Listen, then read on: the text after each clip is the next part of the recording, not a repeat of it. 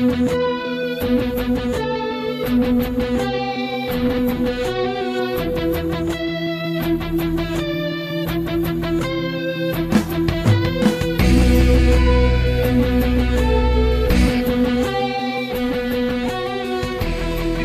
shopping on Amazon and you want to support Southgate Media Podcast, if you go to southgatemedia.com, there's a portal where you can log into your Amazon from there. A portion of everything you buy on Amazon goes to Southgate Media to help support that. So it's a great way of helping out and along with the show. Hi, this is Mark Wade, writer of Superman Krypton, and you're listening to Krypton Report. Alright, so today's episode, we're going to go back to what we started with, looking at some of the comics. And we know that Rebirth is coming, so we're going to take a step back and look at what came before it, being the New 52. And I'm going to be looking at this more in the volume section of the trade paperbacks, because that's a little easier to get your hands on instead of tracking down individual issues. So we're going to be looking at Volume 1, Last Daughter of Krypton, by Michael Green. It's an origin book, so origin books can always be tough. You know, some of the other New 52 titles just started with the character in full go, but this we're looking at as an origin. It begins with the landing of her ship and Superman showing up. And she, once again, doesn't realize who he is, which is kind of, she sees a symbol, but she's in the mindset that Cal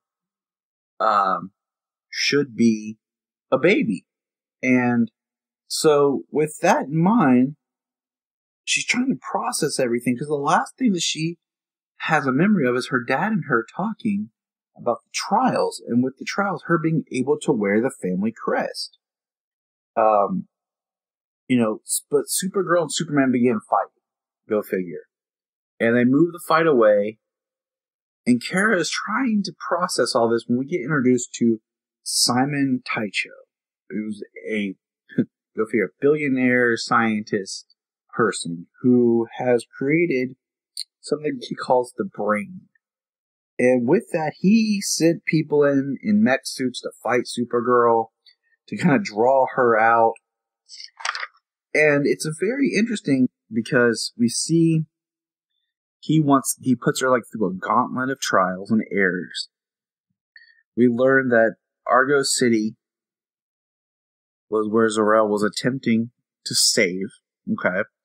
And we learn that there was flashbacks of Kara training for the trials, but Zor-El basically knocked her out, drugged her, and put her in the ship to save her, despite Allura trying to stop. It jumps to where we meet a world killer, which had been a Krypton weapon of destruction, a genetically enhanced person, who fights Kara, and Kara then has to stop her. And the book ends with Kara standing there after stopping Rain, the world killer, thinking to herself she could do this. Now, Volume 1 is just a lot of starter. Now, I give it a 3 out of 5 because it is an origin book that's so tied. But it's a good start. And I'm going to go ahead, we're going to discuss Volume 2. Because each volume gets better and better as the books progress. Volume 2 picks up right where the first one left off, and it's entitled Girl in the World. And Kara is being threatened by these military people from where she just stopped Rain. And with Rain being stopped, and I mean, if you'd see somebody with a Superman symbol, you'd kind of think maybe they're with Superman. Just a thought. But out of the ashes, this woman runs in and basically points out, hey, she saved us. Why are you doing this?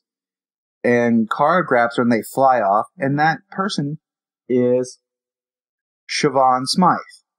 Good old Siobhan. Little punk rocker girl here. And we all know who Siobhan is, as she'll become the Silver Banshee. Now, I want to say, with this volume, go read it. It's a very interesting, unique take on Silver Banshee. And I want to do my reviews, but you know what? I want to talk about them and give you the chance to really go and get into the material. There's a lot of twists and turns with the origin of Silver Banshee here. And we get more of Kara's background. We see more with Zor-El testing his plan. And we see that Simon Taicho is not dead, as we envisioned. He has come together with the red crystal from Kara's ship, and he's being used by Zor-El to kind of make her own little place under the water, almost her own little fortress from part of her ship that her and Cal had discovered. So it's a much more interesting read than Volume 1. So what I say is, if you get a chance, check it out. Alright, we'll keep continuing these quick reviews here.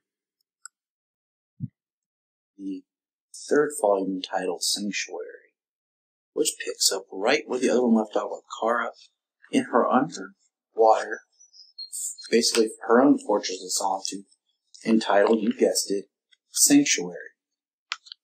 Sanctuary has a program that is coded to her voice. So basically, Simon tries to trick her and wants to take over it. She tells Sanctuary to not allow anyone who's non-Kryptonian or her in, so Sanctuary basically encases Simon. Now, that's interesting, right? Kara then uses it to contact Siobhan, and we find out that something's going on with Siobhan. She is holding back her powers or some sort of secret from Kara. Now here's where the book gets a little dicey, because this is the first major crossover of the super titles, being Superman, Action Comics, Supergirl, and Superboy. And this is where we get Ha-El on Earth. So we get the Supergirl chapters of that story.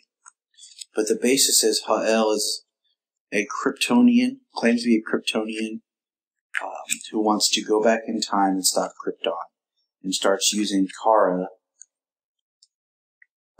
for his services, because basically he talks her into that's the only way, and she believes him because she thinks she falls for him, because she wants to go home. He doesn't tell her everything, but we learn bits and pieces of his story in the Supergirl chapters. In this, as Ha-El is trying, Supergirl fights against the Flash and fights against Wonder Woman, both who try and stop her until she just learns of Ha-El's true plan, which is basically that he's going to use the Earth's sun to power his machine to go back in time, and it will destroy Earth. And one of the things that we don't get in this chapter that we get in another one of the tie-in books is that Supergirl stops Ha-El by stabbing him with kryptonite, but it gives her kryptonite poisoning. Now, this part here gets really interesting. And this is one of my favorites, is we get to meet Karen, who saves Kara. And Karen is Power Girl. Now, in the New 52, Power Girl is from Earth 2. She is Kara Zor-El of Earth 2. Now, her and Huntress, who is Helena Wayne, both, if you read Earth 2, Volume 1, they both come during the attack when Superman, Wonder Woman, and Batman are killed. Supergirl and Huntress, which I cannot remember if she was Nightwing or Robin or what Helena's identity was on Earth 2. Because when they get to Earth 1, they adopt Huntress and Power Girl.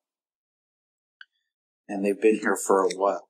So Karen and Kara meet and have this unique bond, because they are the same person. Now, Karen is a little older than Kara. And basically, during the battle with this crazy monstrous thing, Karen's suit is damaged, and she goes to Sanctuary with Kara and gets the regular, basically generic Power Girl suit. And then things get crazy when Sanctuary thinks that one of them is a clone, and then tries to say that Kara is the clone because she's younger. So basically, they have to destroy Sanctuary.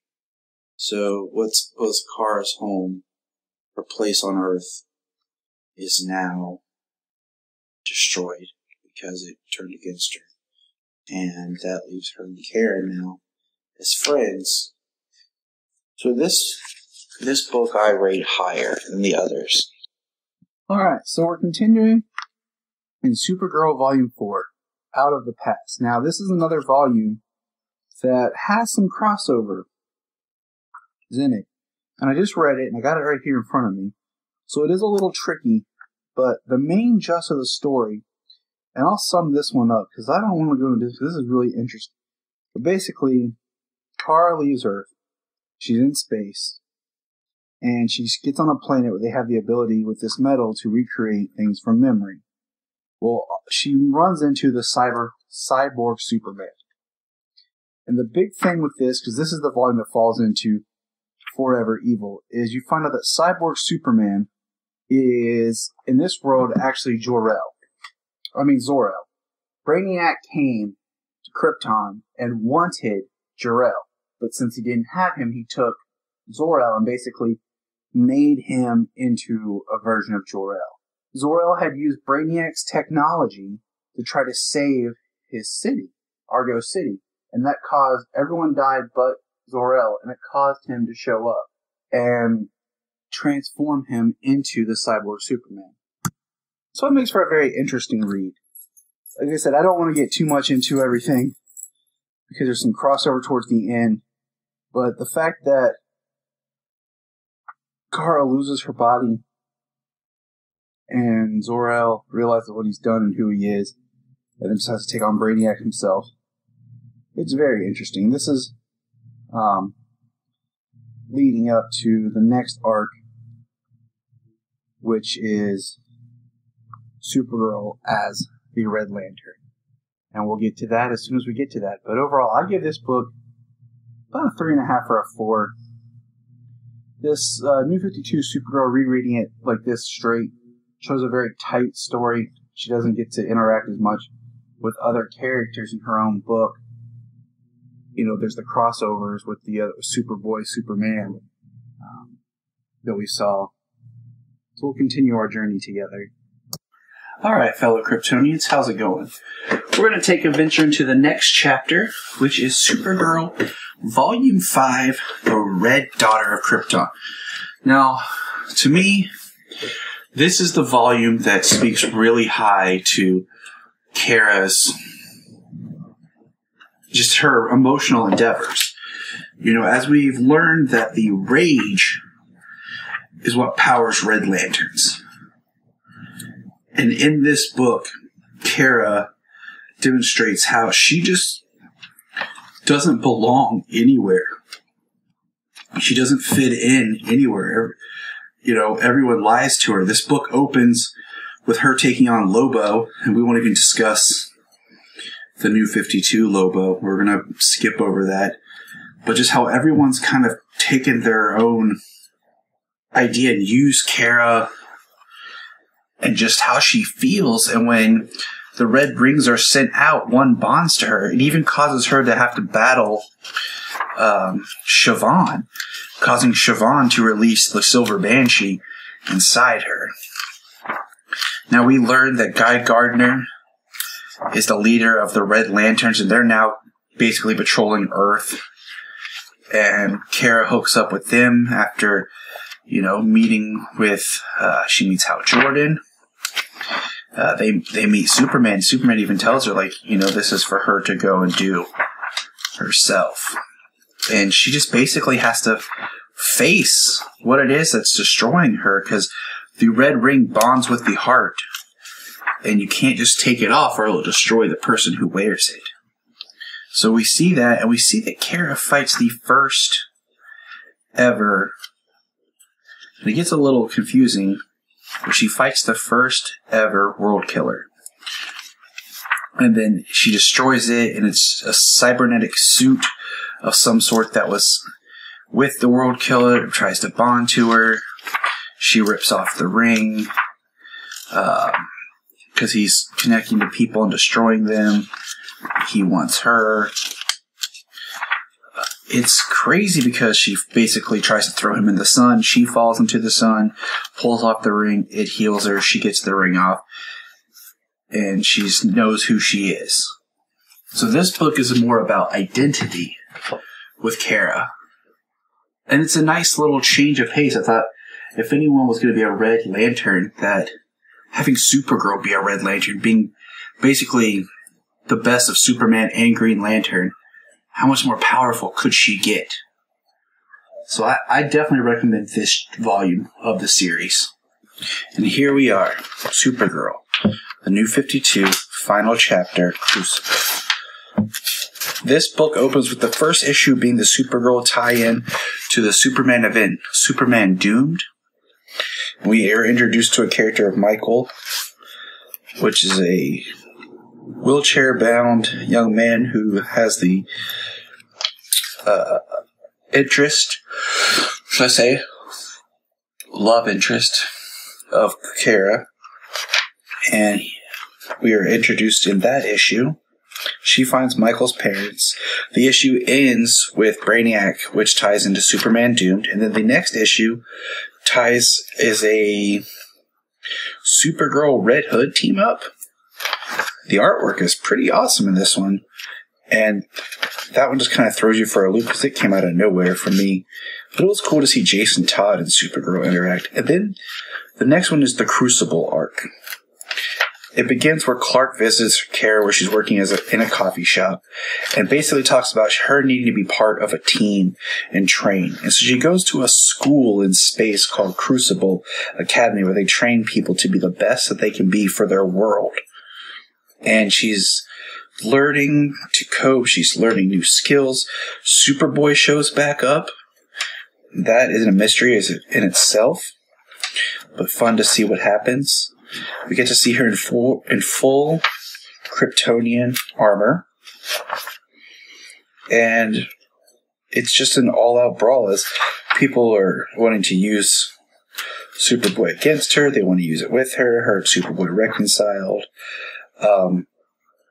The last official part of the series is Kara returns to Earth after graduating of sorts, Crucible, and she cuts herself and realizes that she's bleeding, and she says, "What's happening?